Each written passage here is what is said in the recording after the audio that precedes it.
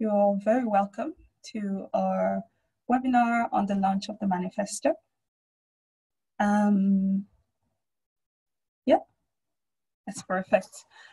So hello everyone, my name is Valerie Mollet. I'm the Climate Justice Officer with NYCI, and it is with our team, the Development Education team, that we've worked together with young people to actually come up or bring their voices together in this manifesto. We are very excited about today, and we hope that you guys will also really enjoy the webinar that we have planned, and also the discussion on the manifesto. So before I start anything, I would like to acknowledge our funders and supporters of this work, without which we wouldn't be here. So like Irish Aid, also Concern Worldwide, TROCRA, and the Youth Center the Youth Research Center and Development in Maynooth, who have been our partner in the Youth 2030 program. So thank you so much for all your support. But also, really today, I would like to thank the young people of Ireland from all corners of Ireland that came out in this, during the Youth Summit and lended their voice on what they think should happen or what they would like to see within the climate change and how we respond to climate change. And specifically, I want to thank the wonderful group of young people that I had the pleasure to work with throughout this wonderful journey of creating this manifesto. So the Young People's Committee of Youth 2030 program. Some of them, you're already seeing them right in front of you, but there are many of them, and some of them are actually with us in the audience. So a big shout out and hello to you guys. Thank you so much for all your effort. You guys should pat yourself on the back because you guys are amazing and you're doing amazing work. Without further ado, just to say a few words in terms of why we're here. We are talking about climate justice because it is an important topic. Inequalities in our society have really taken on a broader spectrum, and with the likes of COVID, that has really shown us that inequality only exacerbates any issues that we see in our society. So when it comes to climate change, there's nothing different than exactly what we're seeing. So, and this is what you will see as well throughout the manifesto. The idea of climate justice rather than just climate action is what young people are asking around the world, but also here in Ireland through this document, is because without understanding or without responding to the structural issues of the systematic issues that our society have, we won't be able to answer or respond to the likes of a crisis that we have, that we call the climate crisis. So I don't want to speak too much today. I want the young people to actually speak about their thoughts on climate change and what they think should happen. Just to give you a little background on how the flow of the event will go. So we will start with a discussion about the manifesto, the journey through the creation of the manifesto. We hope that you will be able to join us in the question and answer session about the manifesto, about its content. So feel free to use the Q&A function that is on your Zoom link to actually put out your thoughts out there that the Young People's Committee present here will actually answer. Then we'll move on to our panel discussion with our special guest, Mary Robinson, Grace O'Sullivan, and also Selena, to talk about climate justice, but within the global context. Because as we know, one thing with climate change is it's not going to be solved unless we all do it together. So it's very important for us to bring that perspective within the room and within our discussion. So without further ado, I would like to introduce Alicia O'Sullivan and Caleb to take over, and you guys have fun and enjoy this webinar.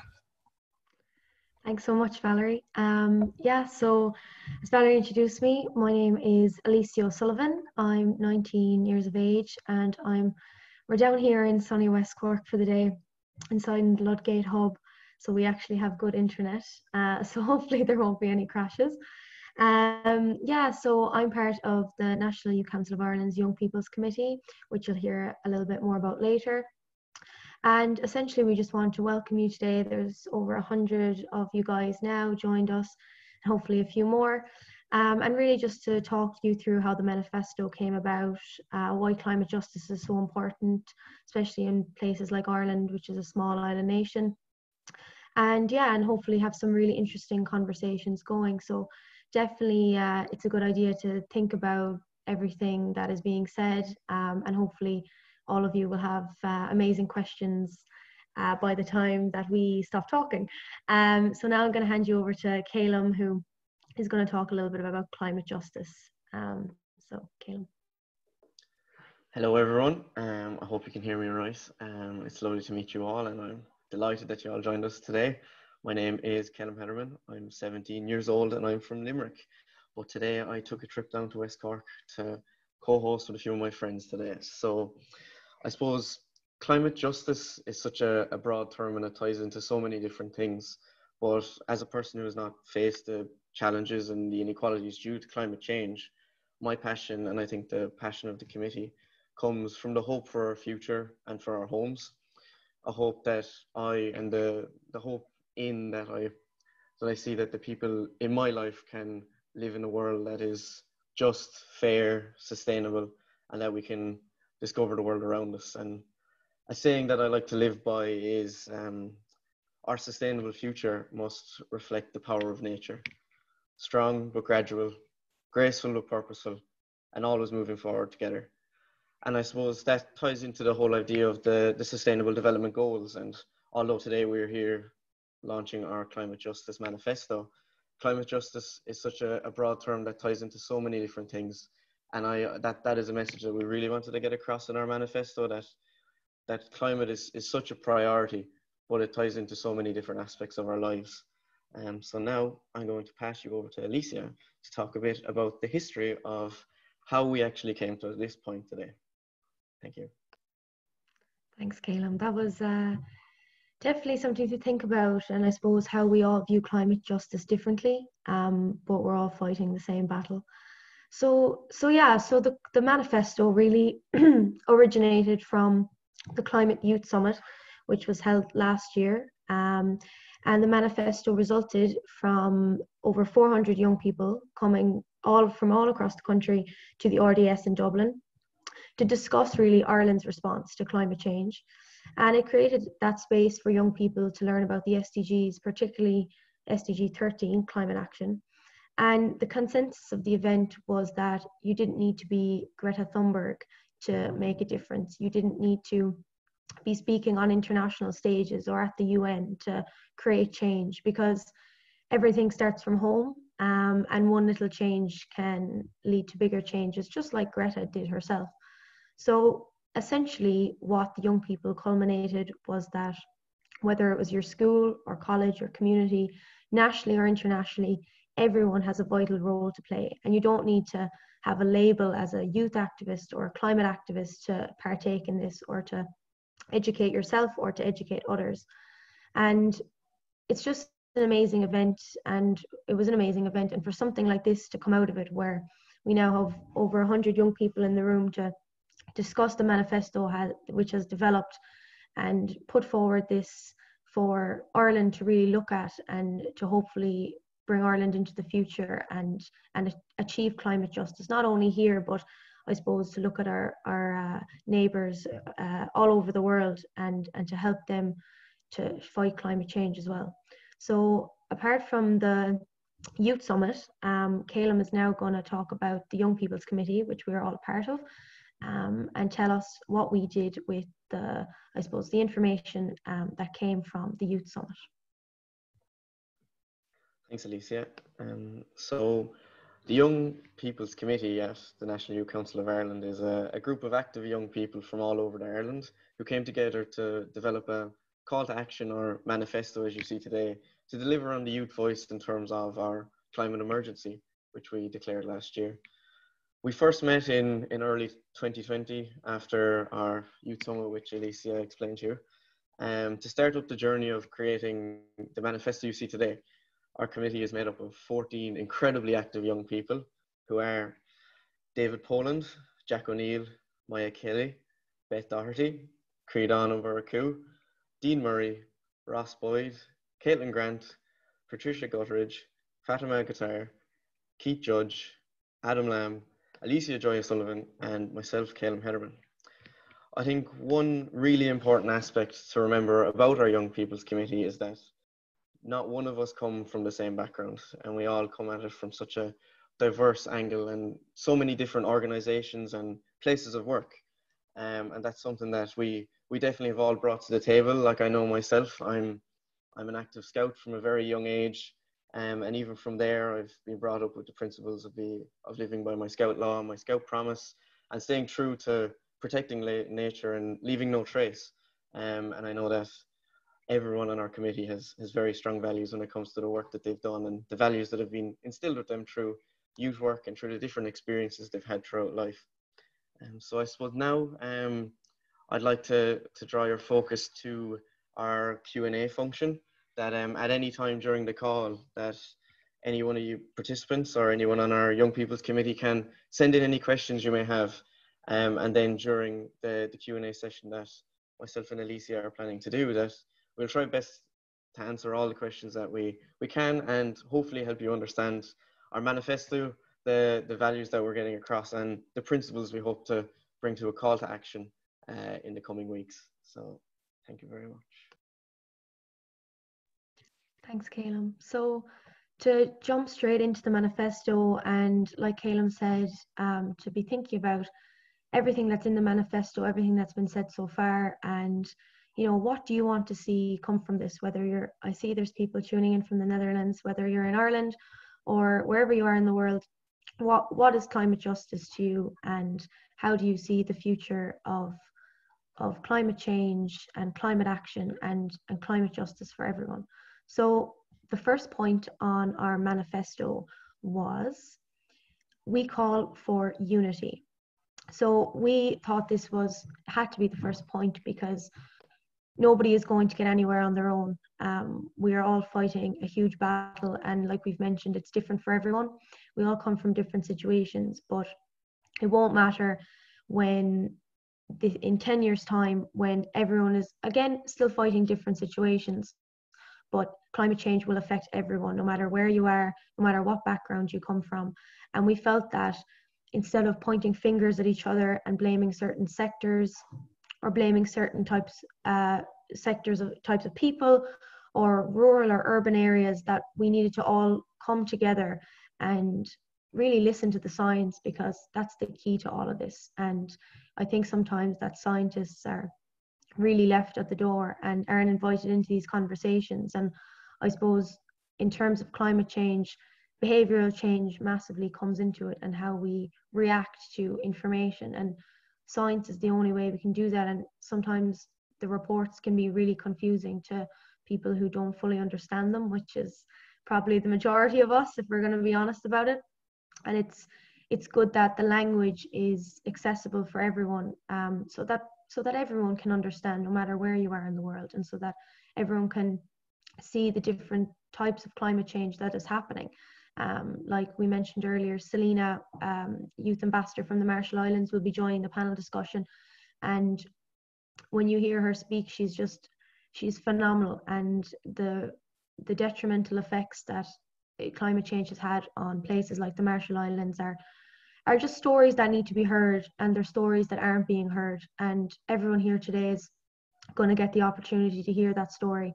And it's really going to sit in everyone's mind, because I've met Selena, she's a good friend of mine, and it really just is, there's facts and there's statistics and there's figures and there's science, and it's all well and good on a piece of paper. But when you hear it from someone who has suffered personally and their family has suffered, it's a whole different story. And there are people behind every fact and every figure and every statistic. And I think if we can come away with knowing that and uniting together behind that, we'll be in a much better place to tackle climate change and achieve climate justice. Thank you very much for that, Alicia. And I would definitely agree that I suppose one thing that is really important to remember across this whole manifesto is that all of these points will resonate with every single person in this room in a different way. And no matter how much talking and explaining that when you see something and you feel something, that it's very different to actually living through it. And I know myself, I'm quite looking forward to our panel discussion, where we can actually see and we can have the real life experience of the effects of climate change, and how we as people who are in a position to make that change do it and come true. So I suppose the next point on our manifesto is that we call for a green check. So how society functions in any given democracy is dictated by the priorities of its government. We must make climate change our priority throughout all processes we do. And through this, we call for decision makers to deliver radical, people-centered policies that would support the transition we need. And I suppose this all ties back to what Alicia was talking about when it comes to unity, that we truly are all in this together. And with the idea of sustainability is that it's an overlying concept that ties into so many different ideas and projects that people can work on in our own communities and locally, nationally, and internationally. And I think what's really important to notice is that the amount of people in this room today, which we're currently at 118, which is an incredible turnout, and it's incredible to see how many people really do care about a green check and really do care about making the difference and delivering on climate justice. And through that, we can do so much talking about, like what Alicia was saying about statistics and tying into the analysis of scientists, and as well as that, looking at what our political institutions are doing with the new EU Green Deal and our recovery package. But at the end of the day, it's what we do as active global citizens, as well as active Irish citizens in our own communities, at home and abroad. So yeah. Yeah, absolutely. And I think those points tie in nicely to our third point. And just to let everyone know that you can read the manifesto. It's in the chat now. It's been sent in. There's a link, so you can read it as you're going along with us. So yeah, so hopefully you'll check that out. So yeah, the third point is we call for a just transition. So we as a committee and as a group of young people saw that, you know, maybe here in Ireland we are not the worst affected visibly, but in the transition period that we see coming, which we've seen in the new programme for government, and which we've seen in the climate youth revolution really, and movement itself, every country is taking huge steps forward.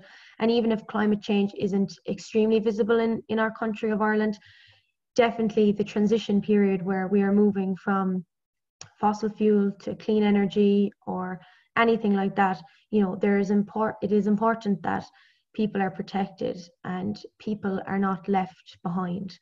And we really thought that this was a key area that needed to be in the manifesto. And in a place like Ireland, where, you know, there's a lot of people employed in the Midlands. I know David mentioned before, in the bogs and harvesting peat and such. And it is extremely important that these people are protected in our transition. And farming obviously is another key area that will need to be looked at, and every sector will need to be looked at, not just again, we're all uniting together to create that change and support each other and create green jobs and a green economy. And that is why we deem that this point is so important, that we're not pointing a finger at one person and we're not leaving anyone behind, that we're creating a better society for everyone, on every level.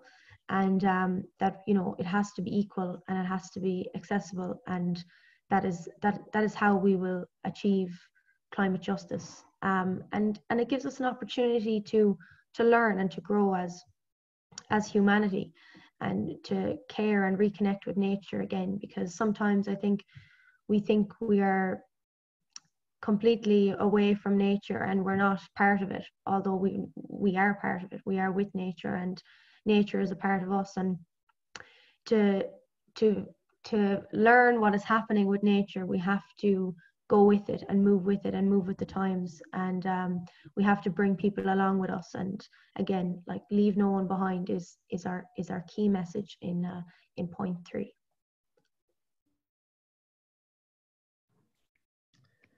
And I suppose our last point, but not least important, most important, if anything, is that we call for a social justice lens to this climate crisis. So, as I was saying earlier, it's those who are least responsible for climate change that will suffer its gravest consequences, as we've seen from the inhumane cases of climate migration all across the globe. We cannot solve the climate crisis by ignoring inequality and human rights. So we call for local politicians, national politicians, young people, organizations, and everyone in their communities and their homes to bring together global empathy and to leave no one behind in our just transition to a climate neutral world and climate neutral society, and definitely to our green economy. And just quickly glancing through the attendees we do have in the room today, there's so many incredible people, from people from Trocra, Stop Climate Chaos. I can see we have Scouting Ireland rep, we have Eco UNESCO, we have USI, and so many much more, as well as political figures that I'm looking forward to Maya speaking to later. I can see her smiling when I say that. So yeah, I hope that we explained our manifesto in some shape or form to you all, and that I'm looking forward to seeing if you have any questions. Make sure to send them through the chat function, and we'll try to best answer them when we can. And we'll be doing that now. But I suppose I would tie it back to the quote that I said at the very start about our sustainable future, that it must be sustainable in itself, and it must reflect the power of nature, and it must leave no one behind. And I suppose that's a message we try to spread across the whole manifesto, is that no one is left behind, and that if someone is, then it's not climate justice for everyone. And it's a call for unity. It's a call for a green check, a just transition, and for social justice. So if you do have any questions, make sure to send them through to us. We'd only love to speak to you all. And yeah, thank you very much. So the first question that came in is, how important is the word justice for you guys in the title of this manifesto? So does anyone here on the committee maybe just like raise your hand, want to take that question? David? Yeah, hello everybody. So I guess it's a great question. Just want to stress how vital it is to us, absolutely key part of the title. I mean, Mary Robinson has been the champion of climate justice for a long time now, so I guess we're just following her lead. But I don't think we'll get to a carbon neutral world without the justice that we're talking about. And we want justice for human rights, we want justice for our biodiversity, and we want justice for every country in the world. So just to stress that justice is just as big a part of the climate change and transition.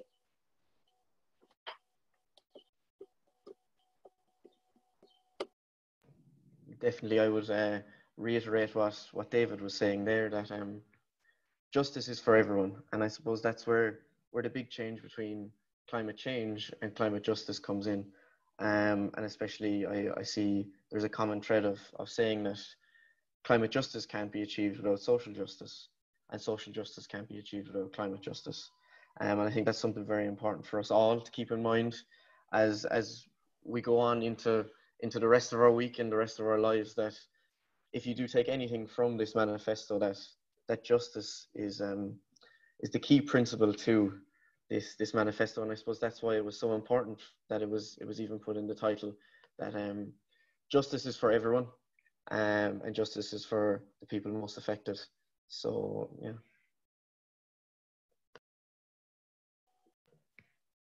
And I think as well, in the current climate that we're in, with COVID-19, the pandemic, we have seen the injustices in our world. And I suppose when we talk about, you know, how much access we have to healthcare, just as related to COVID-19, and we see how much injustice there is, and you know how lucky we are here in Ireland to be protected in certain ways that in other areas of the world people don't even have a choice or don't have an option, or don't even realize maybe how much is missing.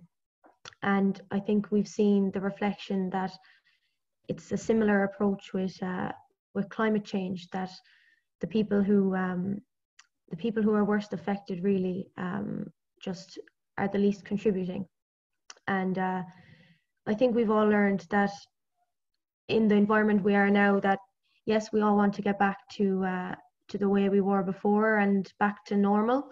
But I think one thing that I've definitely learned during lockdown is that normal definitely wasn't normal, and that we need a new normal, and we can take this time to reflect on ourselves, on the lives we lived, on the people we interacted with, on the way we interacted with people, the way we interacted with nature, and take that time to reflect, and take today as an opportunity to, as young people, or if you're a politician or whatever sector you're in, to take this opportunity, grab it.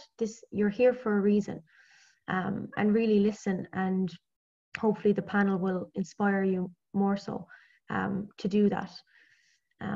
Yeah, so there may be another question. Yeah, just to finish on the justice side of things, you mentioned earlier that I'm from East Galway, but I'm very close to the Midlands, and I can see that the Bournemouth peat factory is closed down. So I guess just to give people a small example of what our idea of justice is. I mean, the Just Transition Commission is doing a lot of work here because Bournemouth has been closed down, and we as young people, we understand that the climate crisis is important and that we have to end our peat production, but also just to say that I can also see that our community, our small rural community that doesn't have a lot of jobs, has really been decimated by the lack of those jobs.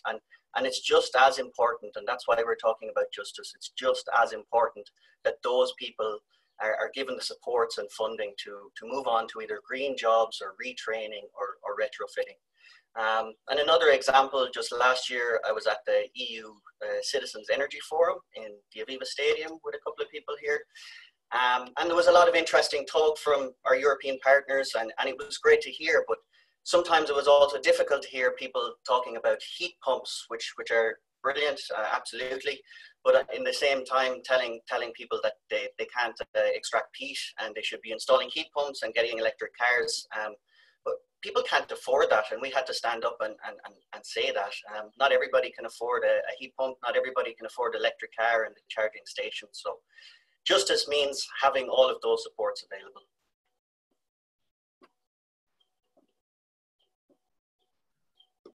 Definitely. I would completely agree with you, David. So we have two questions from EQ UNESCO. Thank you very much, Emer. It's lovely to see that you're on the call. So firstly, can we share the manifesto with others yet? Yes, please do. Today is our launch, and from here on in, we're hoping to get it implemented and get the message across to decision makers as well as local communities that this really is a call to action from the young people of Ireland. And then tying into your second questions, which is what are the next steps for the EU committee now that your manifesto is launched, is lobbying and actually getting the incredible work that 400 young people came together in December to decide upon actually delivered, and deliver the youth voice of Ireland, and deliver a just transition, deliver a just economy, and deliver climate justice within our Irish society. So the actual next steps for our EU committee is nearly more important than the work that we've done in the past, which is actually getting the work that we've done to actually be done, and call on those who are in a position to make the changes we see fit, actually do them. And it's great to see that we do have political figures here today, other than the incredible Mary Robinson and Grace O'Sullivan. I know Alicia started up a Twitter trend last night, calling on local TDs to actually step in and join our conversation. And it's great to see that some of them have actually come and joined in. And I know recently that there was the Climate Case Ireland, which was one of the first in the world. And I know Bet was involved. So Bet, would you like to jump in there? Yeah, just in terms of the climate case Ireland, like, it was really focused on the fact that our current climate approach isn't based in human rights and it isn't based in the principles of climate justice. It is very much going against what we need. It's not helping those who are most vulnerable in our society. So I suppose the whole idea there was following the Dutch example, following the US example, to bring the government to court and to really examine, is this in line with our human rights obligations? Is it in line with the obligations we set ourselves? And we don't have the judgment yet. That'll be next February. But I think, in my opinion, it's definitely a no. And I suppose we're waiting to see what the Supreme Court will say, but it was very much the argument that what we're doing right now isn't climate action, but most importantly, it isn't in line with human rights. It isn't in line with an equitable approach. And it's really violating what we should be doing, the obligations we should be setting ourselves if we want to ensure climate justice and if we want to ensure a fairer future. So I think that was a really strong example of kind of people power and bringing the government to the courts to hold them accountable in that case. And I suppose one other question that we just got there, thank you very much, Beth, is what would the youth community like us to do with this manifesto, and how can we help to promote it, and how can more young people get involved? So as we said earlier, that at the summit we had hundreds of young people involved, but now we're looking to get thousands, if not millions, of young people involved now to actually deliver on what was called for. So simple things that I can think of is start having those conversations with people, you know, whether it be in your family, whether it be in your community, whether it be local representatives that you know, or whether it just be within yourself, that you make more social just and climate neutral decisions when it comes to how you consume products and how you go about your everyday life. But as well as that don't be afraid to stand for your own values when it comes to climate, and don't be afraid to stand up for what you believe in is right. And I suppose that is something that's really, really important with this manifesto, that it is an amplification of the youth voice, of what came from our conversations and came from our discussions. But as well as that it's a platform to empower further action. And if anything, this is just another starting block for another amazing group of young people to come in and take it off and bring it to the next level of where we're actually delivering on climate action, and we are creating a more sustainable Ireland. Yeah, and another question that came in that ties into that is, you know, can you define what just transition means to you on the panel? You know, what does a just transition stand for?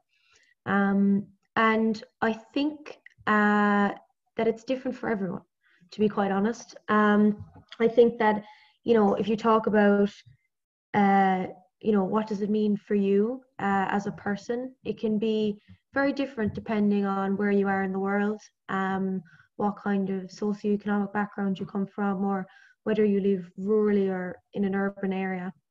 I know for me personally, in the position I am in and having the opportunities I do have, which I'm so grateful for, it's about, first of all, protecting the people who are most vulnerable here in Ireland, and abroad as well, and supporting them, and also protecting the future for ourselves here in Ireland, because like I mentioned earlier, we are a small island nation and we are vulnerable. We are more vulnerable than a lot of countries are, but we're also, you know, a lot better off than some countries. So I mean, it is different for everyone, and I'd like to hear if anyone else on the panel would like to say what it means to them. Yeah. Again, just I guess seeing my community being hit so affected by it. For me, that it's a transition that we need to move fairly. As you said, everybody is living in different backgrounds, whether it's urban or rural, rich or poor. It can mean a lot of different things to different people, but for me it means the supports need to be there. I just don't think, as much and all as we want things to happen, that people are going to actually listen to us if we just try and impose something on them. Especially even, I think there was a question about the farmers as well, and like, farmers are going to be at the forefront of anything that we try to do. So if we don't bring people along with us, nothing is going to change. So for me, the justice part of it has to be always there, and some form of supports. I guess for me, a just transition is leaving nobody behind, that we are including every member of our community, of our global community, in that transition, because we can never really fully achieve any like tangible, proper action and change if we're leaving half the population behind, more than half the population behind.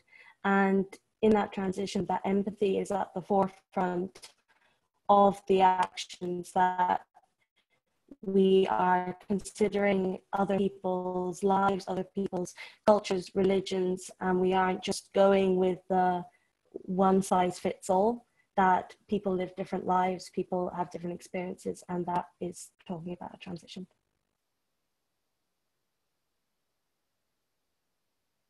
Yeah, absolutely. And David, you referenced another question there about farmers, and how do you think is the best way to involve farmers in the transition to a greener country? And I think, you know, we're not pointing fingers or anything, and we're not blaming agriculture or farmers, but it's a fair question to ask. And sometimes there can be a divide between, you know, openly there can be a divide between environmentalists or people who want a greener economy and maybe farmers or the agriculture sector. And I think that needs to go. I think we need to get rid of that divide, and it just needs to be stopped. And maybe sometimes it's something that isn't spoken about, and I think the harder conversations a lot of the time are avoided, and people can waffle over them with, oh, we need to change the world. But change starts from your house, your back garden, your community, your local area. And those conversations need to be had. And I think farmers are going to be of huge importance. Farmers are of huge importance to our economy here in Ireland, and they always will be for the foreseeable future. And I think, you know, they are valued, and we want for them to continue to be valued, and to break this cycle of name blaming, which again we're trying to get rid of in our first point, calling for unity. And let's get rid of all this blaming and finger pointing, because we're all in this together, and it's not one person's fault. And the way we're going to get through this is by listening to science, by innovative ideas, by moving forward with what's happening. And again, like David mentioned, those people need support. They can't do it on their own. And at the moment, I don't see very much being done for the farming community, to be quite honest. And I think that's unfair. And like, if we're talking about, you know, just transitions, that certainly includes farmers, and it certainly includes the agriculture community. Does anyone have something they'd like to say on that? Yeah, I guess just to finish that, like really, we need to see farmers at the forefront of it. And about some supports, it's also not just about monetary supports, but actual education and helping, maybe like new grazing methods or best practices on growing without fertilizers. There's a lot of different ways that we can try and change it. And I guess even just instead of trying to impose something on the farmers, we should be trying to support them in having new initiatives and new ideas. So if we could help them plant trees and set aside certain areas for biodiversity, and instead of imposing that on them, but supporting them through the CAP grants or the Green New Deal or whatever way that may be, I think that's the only way that we can all move forward together. I just saw there that Sally mentioned something really, really cool, is that there is a new climate justice project being led by Valerie, and where Macra and the Firma are a part of the groups that are organised or partaking in it. And I think that just shows a very promising future in Ireland if, you know, you're talking about education and making sure everybody has access to resources to learn about why we should be looking at climate justice. I think, you know, we are hopefully moving forward in that area in Ireland anyway. And as well as that, I think as we talk about a just transition, I suppose the most imminent transition that we do see is the one of when we go back to this idea of normal again, and we come out of this post-COVID era, And I suppose one of the big questions is employment. And one I would ask myself is about youth unemployment, and how we can take the idea of this climate justice manifesto to have an impact and have a say on what happens when it comes to youth unemployment and when it comes to employment, because that links directly straight to the education we receive. It links directly to the organizations we're involved in, and it develops us into citizens and the people we will be living for the rest of our lives. And I suppose to tie it into another one of the questions that we received, about that we have a new government in Ireland with strong green credentials. So what does this mean for our manifesto? And obviously with the Greens involved in government, I think we should be looking at it more that we're calling on all parties, and all people in a public representative position to act on this manifesto and act on what the young people of Ireland are calling for. And not only the young people of Ireland, but what people of Ireland are calling for, which is climate justice, which is social justice, which is protection for our farmers, which is better education. And that ties all into our last point of our manifesto, which is a social justice lens to climate justice. And if we don't look at it from the point of view that it's an overlying concept and that we need to develop all areas to fully develop one area, that I think we will be a long time at it. So I think it's most certainly a call for action. It's most certainly a call for decision makers, but it's also a call for ourselves, and the young people who help to develop this and the young people who will read it, to actually deliver on what we call for, and have that level of accountability that we are the next generation that will live through this and that we must deliver. So to tie it into another question, I don't know, Alicia, have you seen any other questions that you'd like to tie into before we switch over to the next part? There was one question there, a couple just looking for a little bit of clarity that I'm just happy to give quickly. How many young people were involved? Did you complete surveys questioning young people's real feeling on climate change? So the youth summit that was held last year had over 400 young people from all different organizations all across the country. So they were the massive, I suppose, report that fed into our kind of very particular work then in just breaking down the manifesto, but they had the biggest say on really what went into the manifesto originally. And then also, what do you mean by green check? I saw, yes, can you explain the concept of a green check?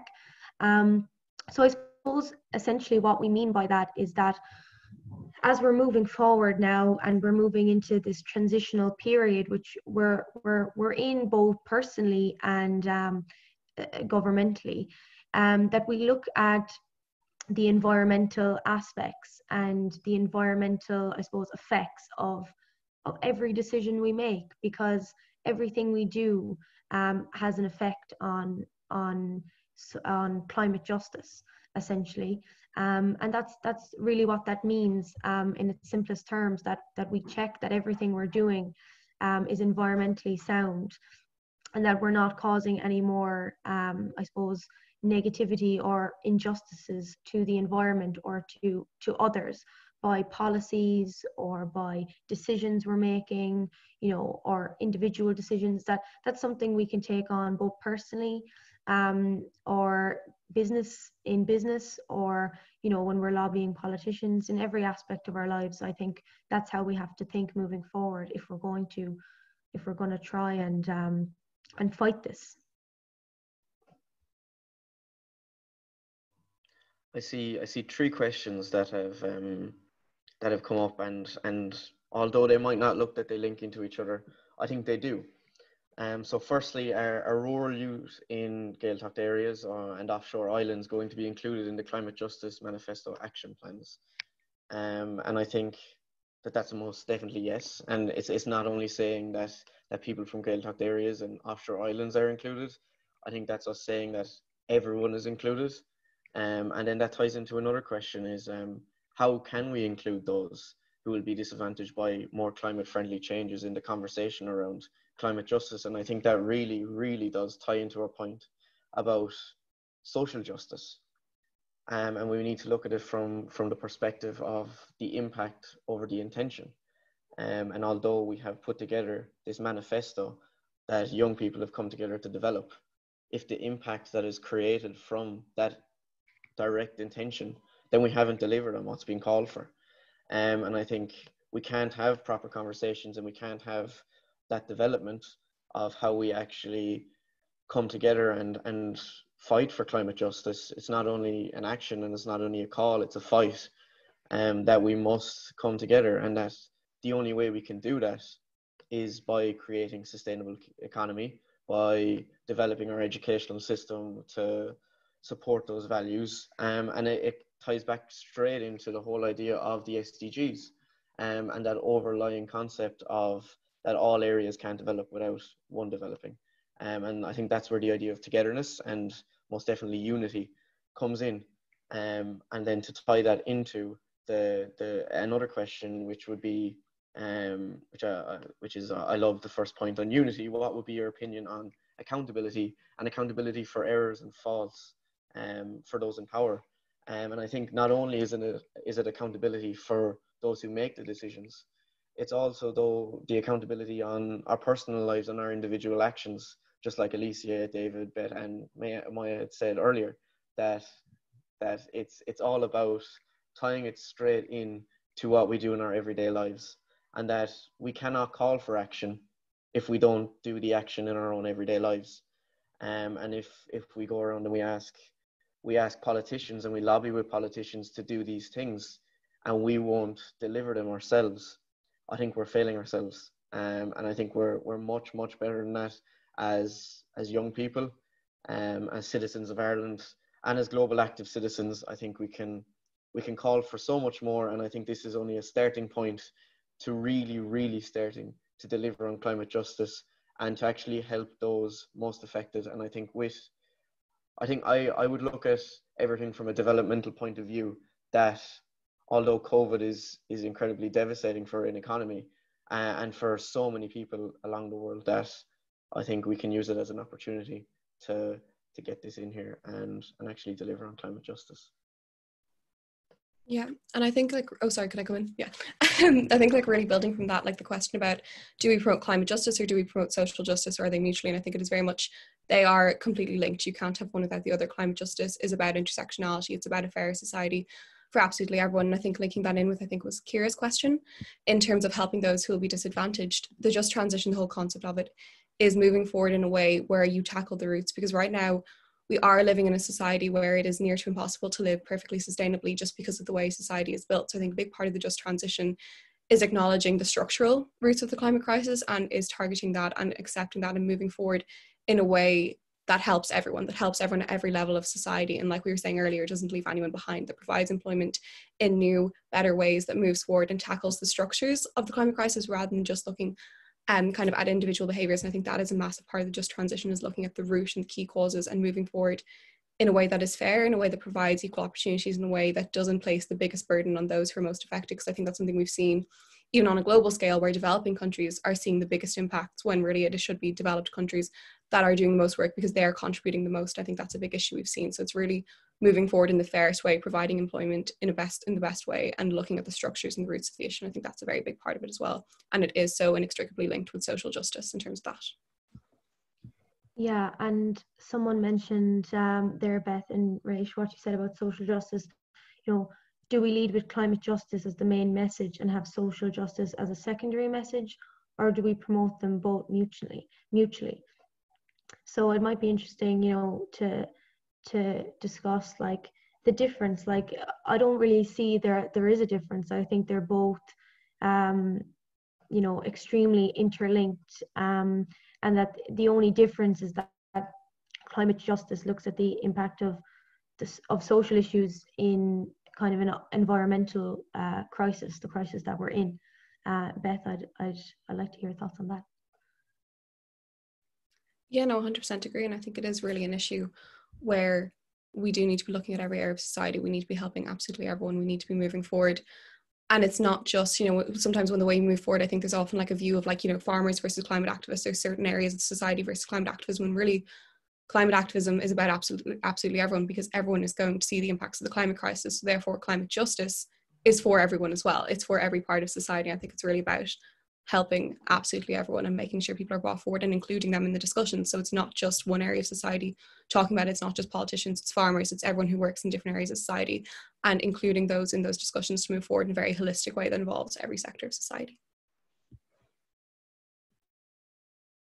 Yeah, absolutely. I completely agree. And I think if we're going to pull some sort of general consensus, it's that nobody can do this alone.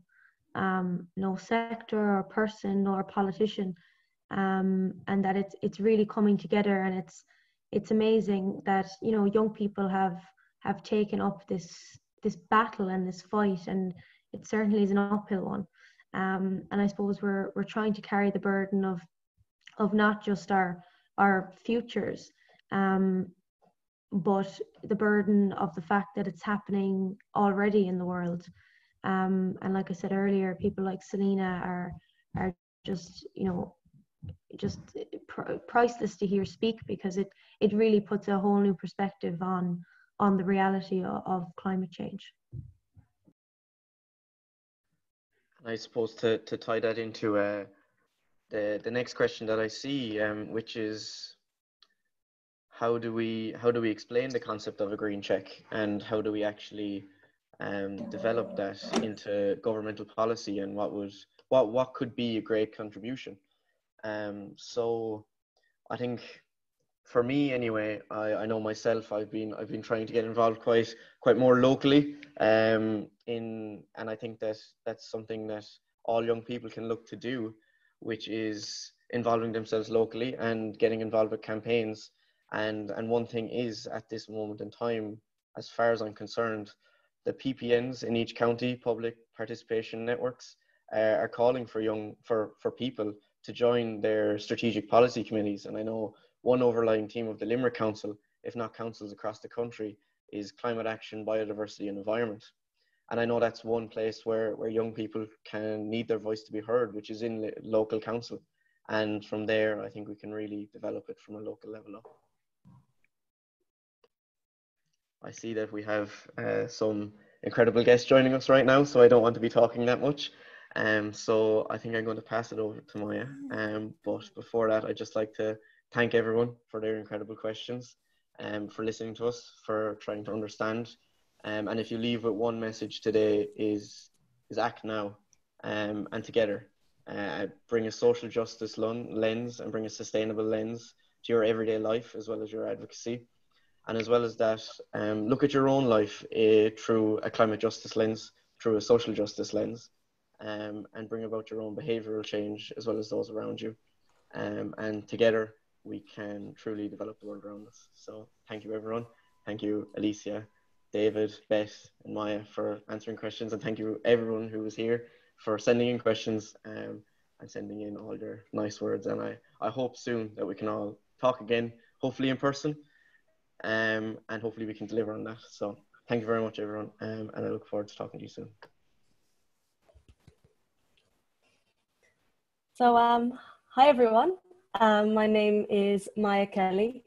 I'm a 21-year-old student, also down in West Cork. I'm from the Mizzen Head, and like Caleb and Alicia, I am a member of the NYCI's Young People's Committee. And today, now, our next part is we are having a panel discussion with some amazing climate justice advocates who have done an immense amount of work in the area. And I think having a discussion like this will be really beneficial to kind of help motivate and inspire and show you the different ways that you can get involved in this kind of area. So I will introduce our panelists. Firstly, I would like to invite our guest of honor, Mary Robinson, to join us. Mrs. Robinson is Chair of the Elders, former President of Ireland, as well as the first female president, and a joint professor of climate justice in Trinity College, Dublin. And I bet most of you know that she is an amazing, powerful, strong climate justice advocate. And we're all really, really excited to have her here today. So welcome. Second, oh, yeah, sorry. Do you want to say anything? No, go ahead. Sorry. Next, we will also be joined today by Selina Narok Lam, who some of you might remember from the Island Nation Summit in One World Summit in Ocean Youth Summit in Cork last year. An amazing, passionate, resilient speaker. She was also the youngest member at the COP21 Climate Summit in Paris. She is from the Marshall Islands. Listen to what she has to say. She is a beautiful speaker, so passionate and just really, really moving. And I'm really, really pleased that she was able to join us today. And our third speaker, our third participant is Grace O'Sullivan, who is an MEP for the European Parliament and a member of the Green Party in Ireland, as well as an environmental education specialist, a former surf champion, and a green entrepreneur. And I'm really interested to see what perspectives from an Irish level, as well as a European perspective, that you'll bring today. So welcome everyone. I'm really, really glad that you could join us today. And I suppose what we're hoping to have is a very kind of organic discussion, really look at a different amount of things, see your perspectives and learn from them, and just kind of unpack some of the different aspects of climate justice. But to start a discussion, I have a question that I would like to ask all of you. So you're all amazing climate justice advocates. And in our manifesto, there is a strong message that we have to work together to achieve action and change, with empathy and unity at the forefront. Each of you are part of a different generation and have followed different journeys in working for climate justice. I was wondering, from your personal experience, how do you believe that we can achieve intergenerational climate justice and bring an intergenerational aspect to the forefront?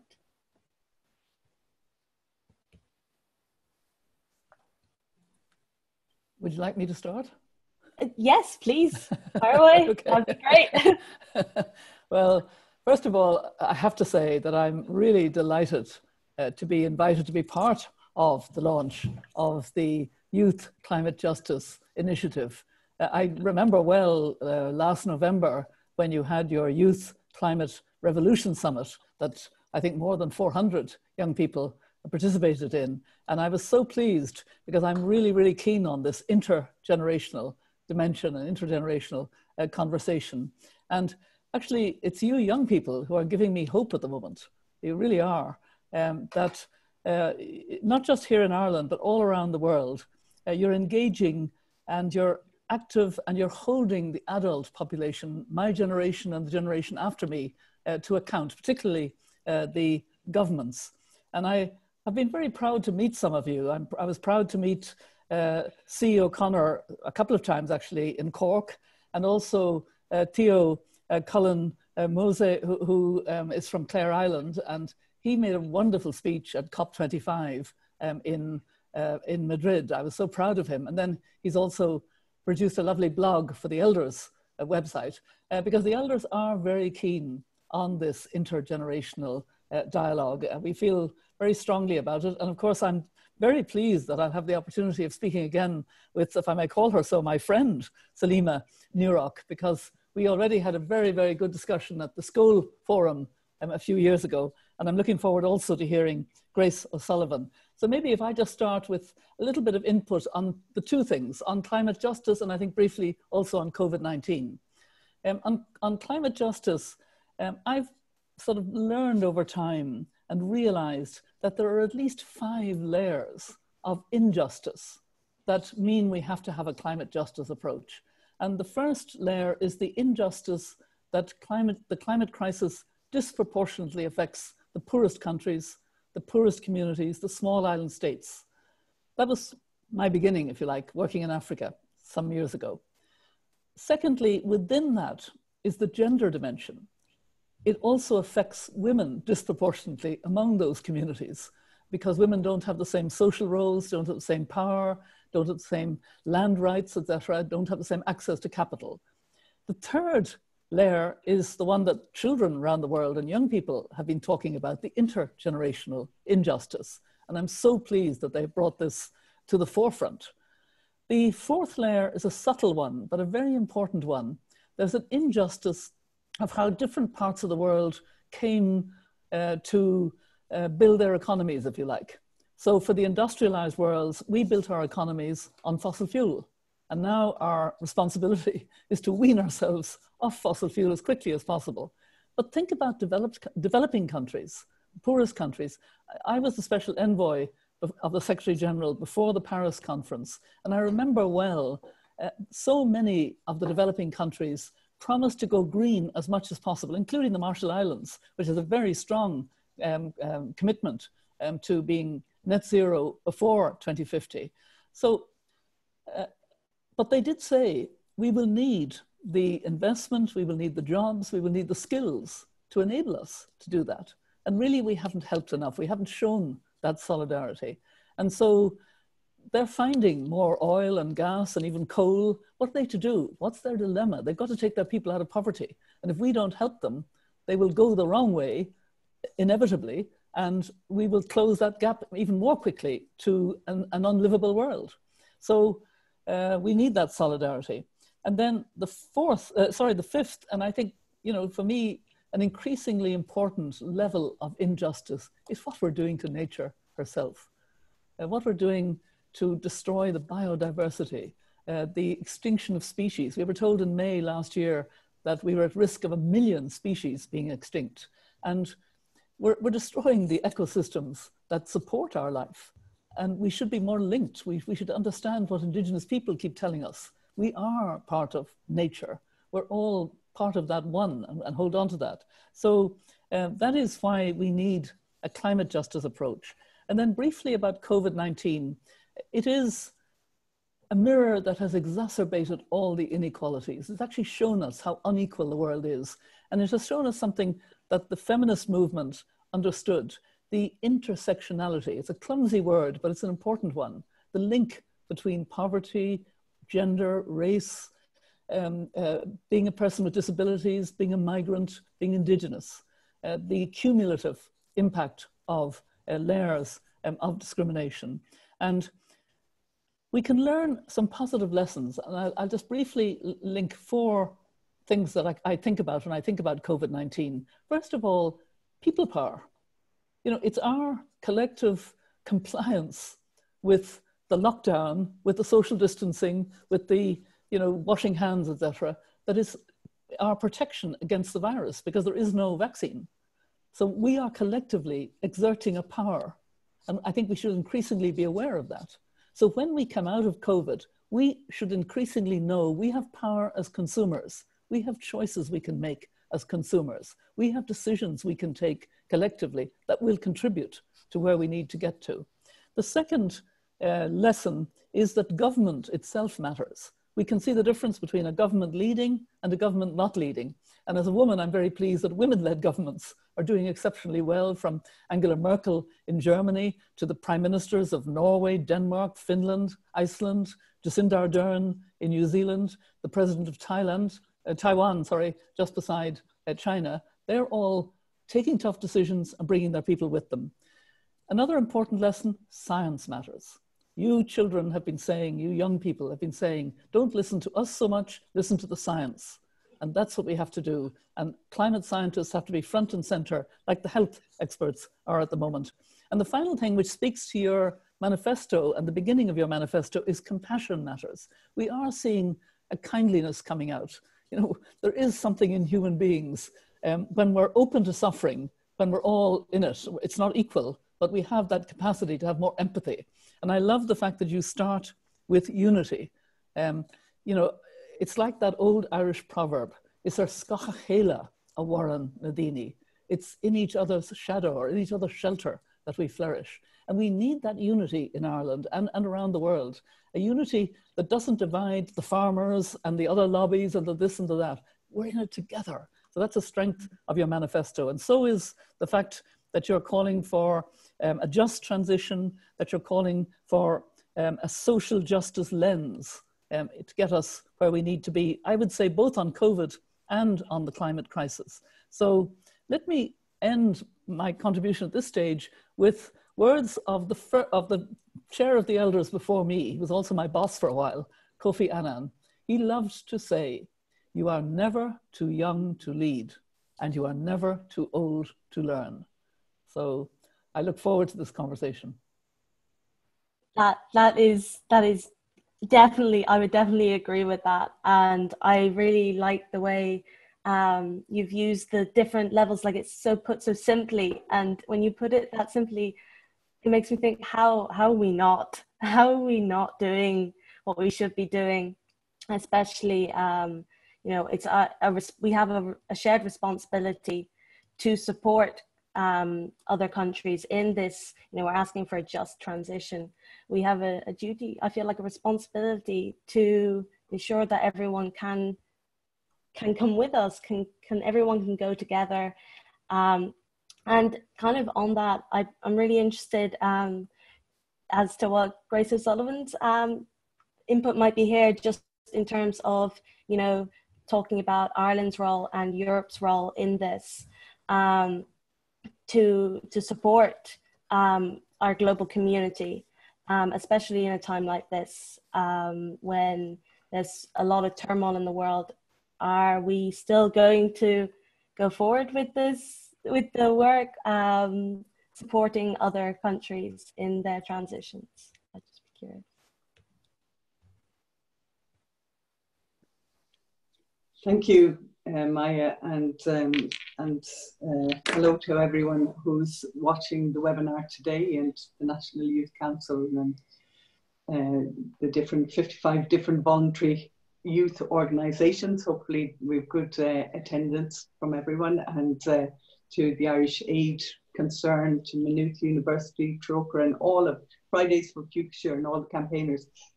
What I wanted to do, Maya, was I wanted to just start a little bit with my own journey, because you are in that youth position, and I thought part of the discussion today is about intergenerational, and I thought it might be of use to just talk about essentially staying the course. So I started myself in 1983 as an environmental activist, and I had the pleasure of being part of an organization called Greenpeace, and I sailed on a ship called the Rainbow Warrior, and we sailed in 1985 to the Marshall Islands, among many of the islands in the Pacific Ocean. And at that time, in 1985, we were campaigning on the development of nuclear weapons and the testing of nuclear weapons, and it was the anti-nuclear movement. And I remember, and I say hello to Selena from the Marshall Islands, because I remember the Marshall Islands and the low-lying atoll, these low-lying chains of islands in the Pacific, among other islands like Kiribati, Vanuatu, many other islands in the Pacific, that today are at the cold face of climate change. And it's wonderful to see Selena here. And also I have to acknowledge Mary Robinson. Mary, you're living up to everything I know you are, which is great. But back in those days, we were, as I said, protesting over nuclear testing, underground nuclear testing.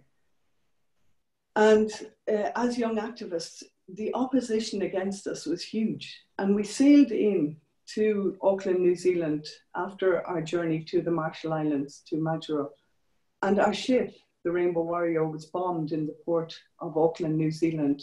And people will remember that night where one of the crew members was killed. It was the French government didn't want us highlighting their activities, their underground nuclear testing in French Polynesia. And to stop us, they tried to deactivate us by bombing our ship. And it just shows you the kind of forces that we're up against when we're campaigning. And today, the big issue of climate justice is so crucially important, the unity that you talk about, but also, as I say, staying the course, like keeping focused, keeping committed, because, you know, the evidence is all around us. And back in the 1980s, and this is again the intergenerational part, I was part of 2 expeditions of Greenpeace to Antarctica. And there we saw the enormous, the immense, the incredible biodiversity. But we also started to hear about the impact of greenhouse gas emissions and global warming, and the impact that was having in places like Antarctica, and the impact it was going to have in the Martian Islands and across the world. And it just shows that, you know, that everything is interconnected and interrelated across the planet. And in 2016, I became an elected member of Shannon Dairn, the Senate, and now a member of the European Parliament. I feel it's really been the last decade where people have woken up to the effects of climate change. We're seeing the impacts across societies. We're seeing the impacts with biodiversity decline.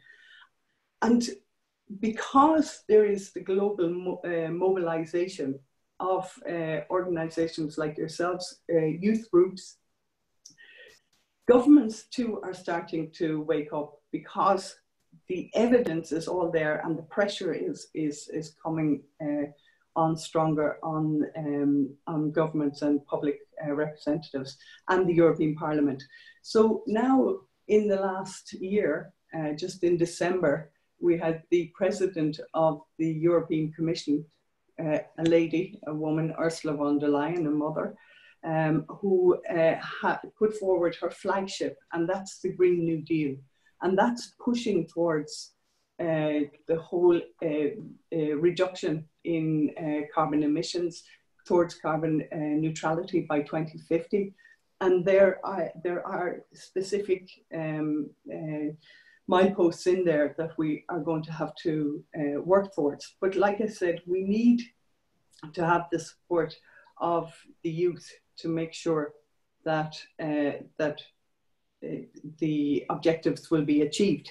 And you are inspiring for people like me. You are the people who encourage me. I go out with you on the Fridays for Future. You know, my own 2 daughters who are in college here in Ireland, you know, are also climate activists. And now I see part of my journey as, you know, being the activist back in the 80s on nuclear, but being the activist in the 90s on climate justice, and now the political representative.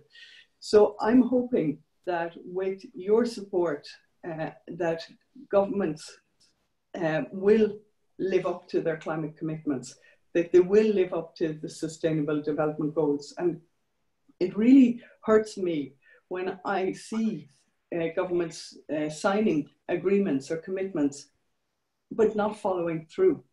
And that's why, for me, it's enormously important that we live up to the commitments, and we do what we said we're going to do. So we are in a unique time. We have COVID. We have a COVID recovery plan. We're in a very stressful time for people. And I truly believe that it will be the strength and the creativity and the uniqueness of the youth that will help to drive the actions that are set out in the Green Deal forward. But we need the emphasis, and we need the support and the solidarity to make that happen, because it is a shared journey. And it's a journey towards climate justice, but it's also a journey towards a green and hopefully a peaceful planet. Thank you.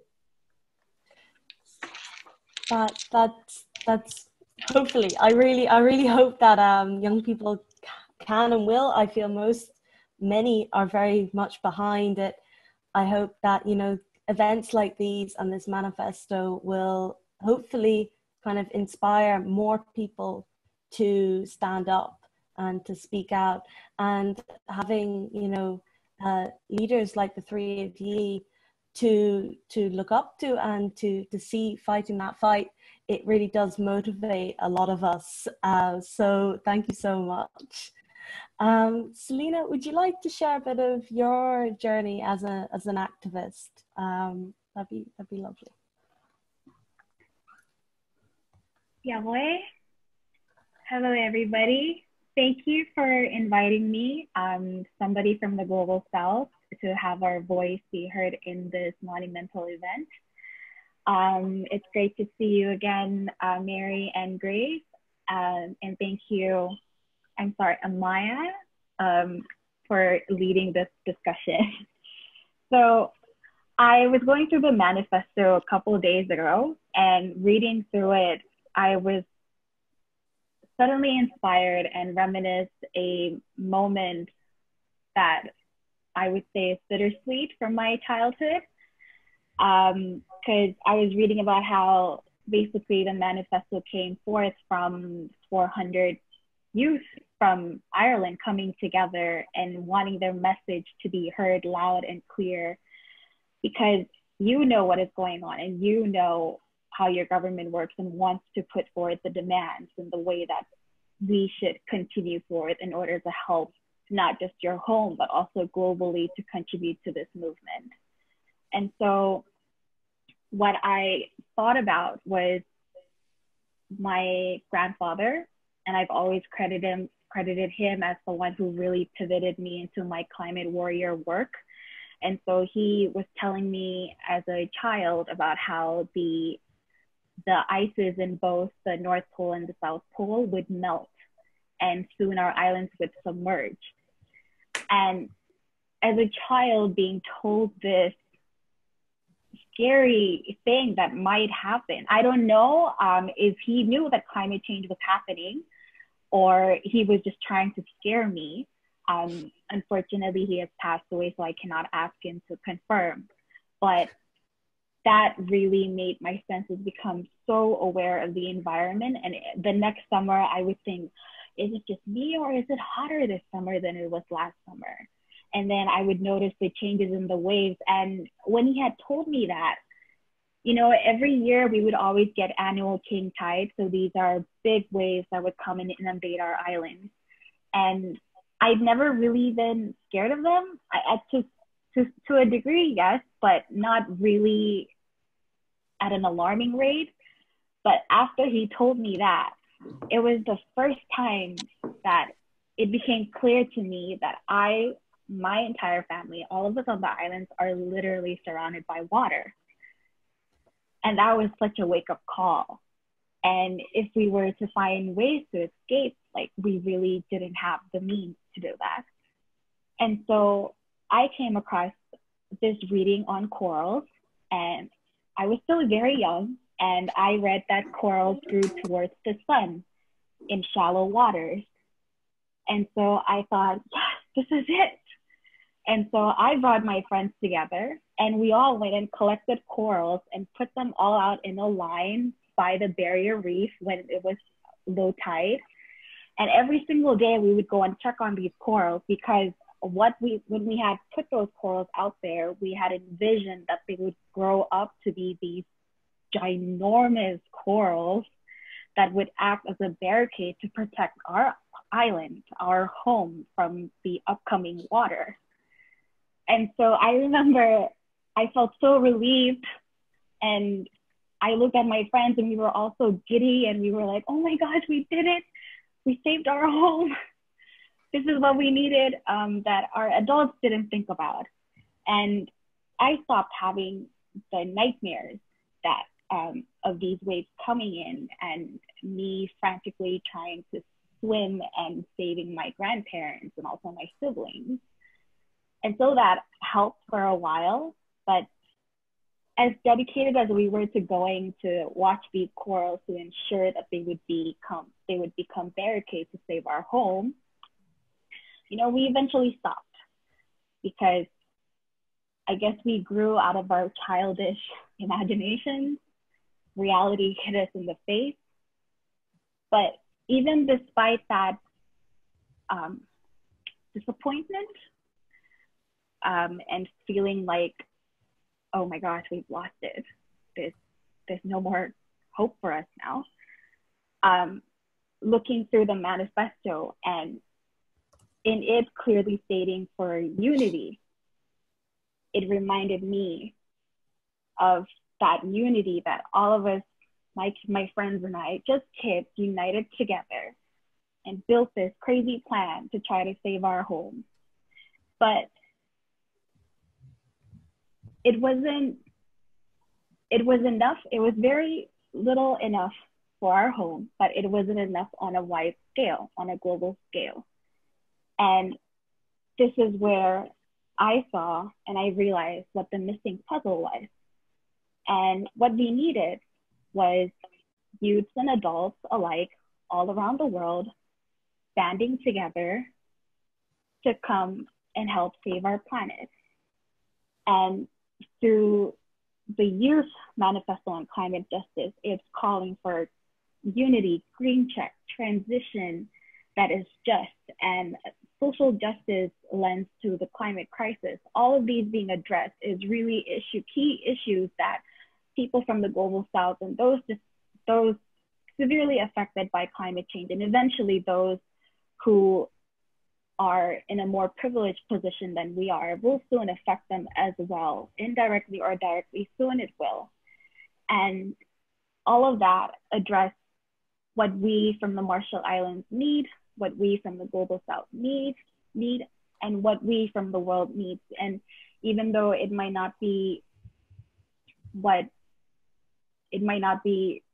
we might actually need more very soon, but it is a step in the right direction, a step that we should have taken long ago, but a necessary step that youth from Ireland, all of you guys have come together to really push. And it's so inspiring, and it really warms my heart to see that, you know, us in the Marshall Islands, us in our home in the Pacific have not been abandoned.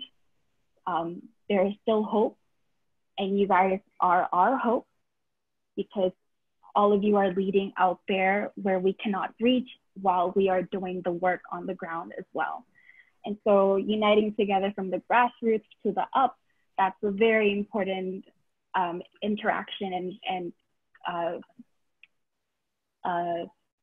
coming together that we are seeing together right now. And so I would like to share the wise African proverb that I believe all of us are very familiar with. You know, it takes a village to raise a child. And all of us in this platform right now and outside of it and our earth, all of us still have years left in our storybook. And we all must unite to care for each other and every single one of us. And very much ensuring that we don't leave our earth out of the equation, because that is still a child that we as villagers need to take care of. With all of that, I want to thank you once again for opening up this space for the Global South to share what we have always dread, but we need to come out of that and focus on the solution. And this is one solution that will definitely take us to where we need to be. Como Alzada, thank you. Alina, it's just so good to hear you.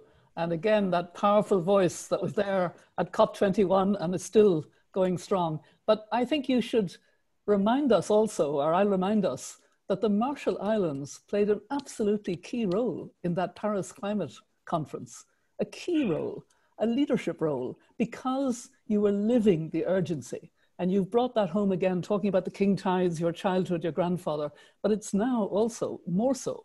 And I think you must continue with your voice. You young people from the South must keep that sense of urgency, which you know, really has to kind of energize us to understand that we have a big hill to climb over the next while, that we have to do it in the worst of circumstances because of COVID, but we have to do it together in a way we never thought of before. It's just great to hear you. Please keep speaking, youth from the South, keeping us, you know, feet to the fire of how urgent it is, because that's your role, to just keep reminding us, this is life and death, this is survival, this is urgent, and then we'll get there.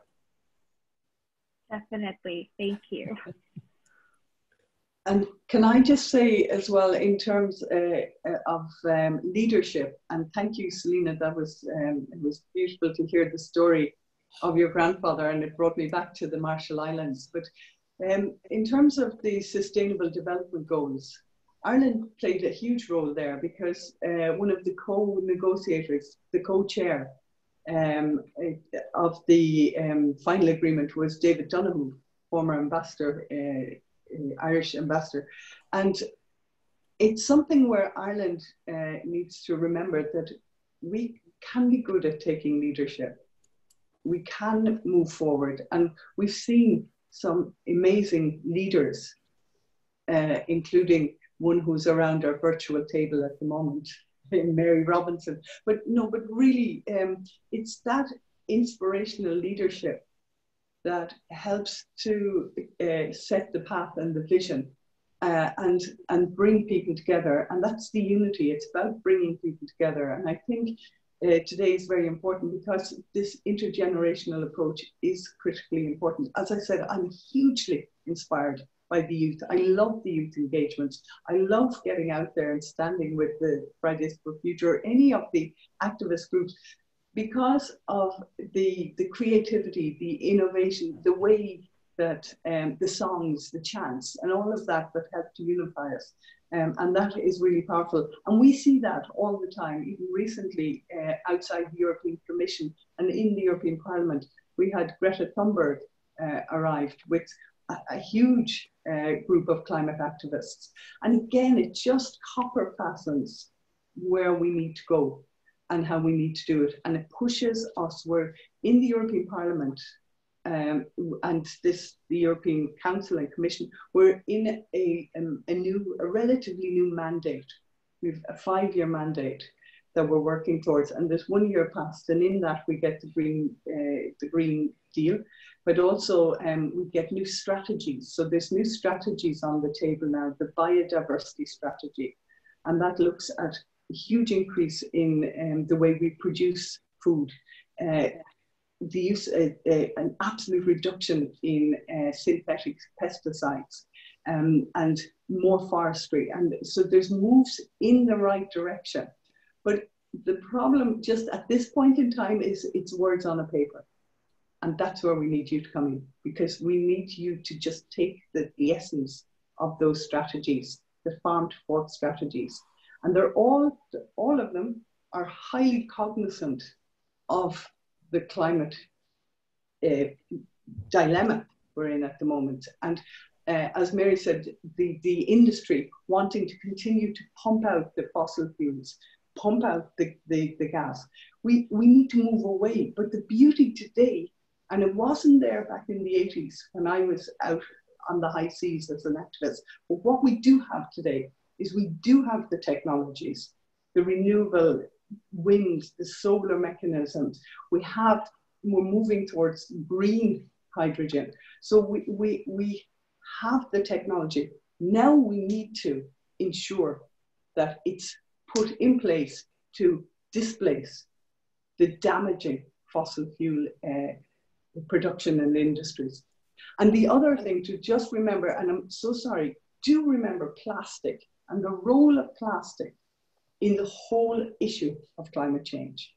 Its majority is fossil-based, and as long as we continue to allow and enable industries to produce fossil-based plastics in our clothes, in our cars, in our everything around us, then we're going to continue to enable the industries that are effectively destroying our planet.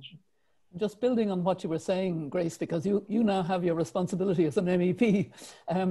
we have this big recovery package, which they came to agree. We have to make sure that that recovery package is completely aligned to the Green New Deal, to the biodiversity strategy, to the getting rid of greenhouse gas emissions. It's not clear yet that that is, you know, and it's going to come before the European Parliament. So I hope you and others will be strong voices and that young people will be gathered outside insisting that this recovery package has to be part of the solution. It's not a short term, it has to be aligned to the Green New Deal. Yeah, I mean, look, everyone's probably aware through the news and social media over the last days, there was this discussion, the council met in Brussels, the heads of state. So from Ireland, our new Taoiseach, Micheál Martin, was there. And they were talking about, you know, the recovery fund to support a recovery, but it must be a green and it must be a just recovery. And as I said, the president of the Commission, Ursula von der Leyen, certainly from listening to her, I believe her ambition is good and it's positive, but it's to mobilize everyone around her to push in the same direction. So the person charged with the Green Deal is Frans Timmermans, from the Commissioner from the Netherlands. But now it's to make sure that the youth in all the countries get in behind their politicians. Because remember, politicians, the majority want to continue on the path that they're on, because it is a very interesting place to be in politics when you're part of the influencing and maneuvering and creating of legislation that's going to move us into a more climate just world. But at the same time, you have that creative tension between those who want to stick with the way we've always been doing things, because that's what we know, and those who recognize that the way we've always been doing things, the status quo, will not stand up anymore. If we want to secure a future, a sustainable, a real future for humanity, really for humanity, biodiversity is part of the big picture. But I mean, those species will adapt as well. But for humanity, particularly, then we are going to have to really recognize that if we don't change from status quo, we're on a path to nowhere. Yeah, that's a really, really strong point. And I think we're just coming to the end of our panel discussion. And if I could, I would have the three of you sit here and talk about this topic for hours and hours, because I think this kind of discussion is really inspiring and motivating for a lot of young people. And, you know, a lot of us have been, you know, having to go for it for a long time. And sometimes it feels, you know, especially at the moment, when so much is online, it can feel very draining and people can be burning out and it can be really tough. And I think having events like these with people like the three of you is just really important for revitalizing that, you know, motivation and drive. And so I thank you so much for taking the time today to speak to all of us and hopefully inspire and motivate even more young people to join our fight for climate justice. And with that, I hopefully everyone will stay around for it. I will pass the mic to Beth, another member of the Youth Committee, and we will launch the manifesto. So yeah, thank you. Good night, Liv. Thank you so much to the entire panel for a wonderful discussion. So I suppose one of the first questions is kind of, you know, why are we here on this Zoom call right now? What is the whole purpose of this manifesto? And this manifesto really came from young people coming together, you know, from young people seeing the impacts that the climate crisis is having right now on hundreds and millions of people. This has come from young people taking a stand, refusing to accept what is happening and to stand by while we see the biggest crisis we have ever faced. And that is where this manifesto's power comes from. The power in young people calling for a complete transformation, for climate justice, for an approach that values human rights and equity above all else. Its power comes from people, from a united front. And that's where all of you come in. From today, we're launching this manifesto as a pledge for anyone from anywhere to pledge their dedication and commitment to making sure that it is followed through with, that it translates into real, concrete action from our decision makers, and that it helps to create a new, fairer reality. And that's one of the basic principles here. For that to happen, we need everyone. We don't just need one group of people or one area of society, because the climate crisis will impact every single one of us. And that's why climate justice is for all of us. It's for creating a better world for everyone in every area of society and enabling all of us to live in a new, fairer normal while tackling inequality in every area of our world. As we launch this pledge, we also launch a call for unity. And that unity is where our strength is going to come from. It will come from a very clear message that young people are united in these principles, that we are united in refusing to accept the history that is being forcefully written for us, and that we are united in calling for a fairer and better world, not just for our children, but for ourselves. This pledge is the power in young people coming together to show dedication, to show unity, and to show strength in the face of crisis. And with all of that in mind, I would like to invite President Mary Robinson to launch this pledge and to be the first signatory if she would be willing to. Thank you. It is a real honor, and I'm so encouraged by the commitment and spirit and the thought that has gone into this manifesto, and the very beginning of it being that unity that you've emphasized, and the just transition, and the climate justice lens. These are what we need. So I am so happy to sign on. I'm not quite sure I'll send you my signature, or you can consider me signed on, but this gives me great hope. And I'm a prisoner of hope, because that's what Archbishop Tutu told me to be for the elders. But we need young people to keep us honest, keep us straight. Know that your future depends on how much you can continue to urge us to take our responsibility. And you're doing it, and you're doing it so well. And I'm very, very proud of you. Ganairi Liv Galer. Thank you so much, President Robinson, and we would also love to invite all of our panelists to sign on to the pledge. And just as we draw the launch to a close, there are a few more words of thanks that we'd like to give. So firstly, to our guests, President Robinson, Grace O'Sullivan, and Selena Nurek-Leem, for attending and sharing your experiences, your insights, and your knowledge, as well as just highlighting the amazing work you've done and also the reality of the climate crisis and the work being done on the ground. I'd also like to thank the Young People's Committee for all of the work and dedication that has gone into even making this a reality in the first place. And finally, also to thank Valerie and Leo and all of the NYCI for their consistent and unrelenting work in dedication to making young people heard and creating a space for change to happen. Before we close the Zoom call, there are just a few final words that we'd like to end this event on. So this manifesto is really a reflection of young people, of their dedication and of the need for change. And that doesn't stop here. That doesn't stop when we turn off our computers and we walk away. Take the power and the unity from young people standing together and bring it into absolutely everything in your life. Challenge the structures around us that facilitate the climate crisis. And above all, push for justice. Talk to those around you, engage with decision makers, take a stand for fairness, for equity, and for a world in which the question of equality doesn't have to be asked in the first place.